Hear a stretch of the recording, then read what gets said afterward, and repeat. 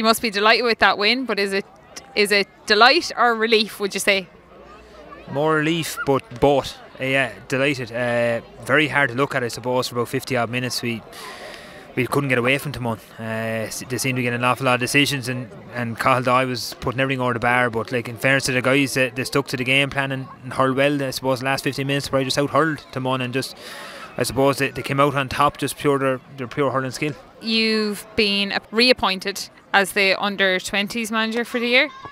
Yeah, talking to Micheál and the lads a couple of weeks ago. Yeah, looking forward to that. Trying to get things moving again, trying to get around to as much championship matches as I can, and unfortunately they're all finished this weekend. We're the second week in August and all the hurling is finished, but it gives myself and the management team a chance to go around and check out, get the players together and have a chat with them probably during the football championship, get them in and get look at them in gym programs and that type of stuff and get them ready for next season. It'll all kick off probably around October time. But yeah, looking forward to it. Probably just came up a little bit short last year against Kilkenny. Plenty of chances to win it. Just, I suppose it was a slow start we had. We didn't get going for about 15 minutes, and that's what caught us in the end, really. We had our chances, but just couldn't get over the line. So hopefully we'll rectify some of that next year and get going from day one as well. County Senior Final is on tomorrow. What would your take be on that, or any predictions? Yes, it's probably the first year in a long time that I don't really mind who wins it.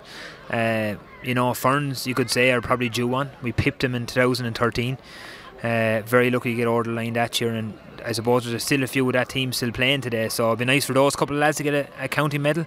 But in saying that, with the Martins, everyone's writing them off the start of the year. They probably hadn't got the greatest of starts against the Shells, but you're missing Rory and Jack O'Connor still getting to a county final. It's great for the club down there.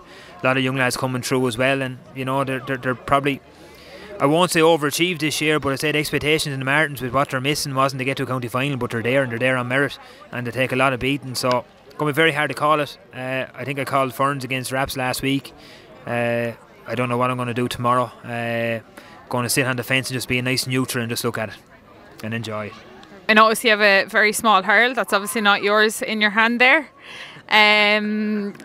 Obviously in Oulart they start them off very young, and yeah, sure. Look, it's I suppose it's something small to start at 6s, to start nurseries. I think at 4 we're just getting them down to the pitch, and we have 2 under 6s and we have a 6 and a 4, and we have a 5-week-old baby at home as well. So we're going to be busy for the next couple of years travelling around the county with underage games. We were down Buffs Alley on Wednesday night.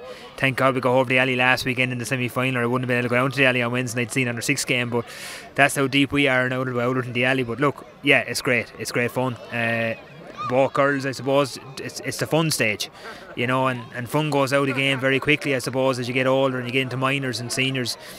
The fun element goes, it's when you win something you have a bit of crack, but everything is taken very seriously in GA these days with training and whatnot, so it's nice to see the kids sort of just free and just playing and go when they want to go and don't go when they don't want to go. It's just great.